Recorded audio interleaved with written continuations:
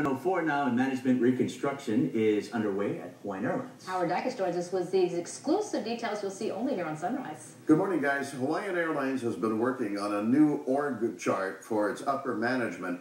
Now, the objective is to streamline decision-making and to put more focus on the airline's growth areas, particularly now that Hawaiian's doing so much more international flying west of here. Implementation of the plan has started to take place, most of the action occurring this week. Some people were promoted, some were reassigned, and yes, in some cases, some people were actually let go. Hawaiian says it gave departing personnel, but it feels a generous payout packages. They were at some pains to say it wasn't about performance in a particular job so much as the jobs changing.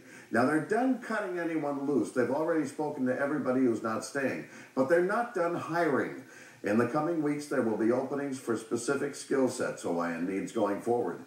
The net change to personnel, I am told, will be an increase when the dust settles from all this. That's a good clarification, because when people hear that someone was fired, they automatically think that the company... Yeah, in fact, it's almost not fair to say fired, because that implies that, you know, they were, I don't know, goofing off or something. It's not like that. It's just the company's changing. That's right. All right. Thank you, Howard.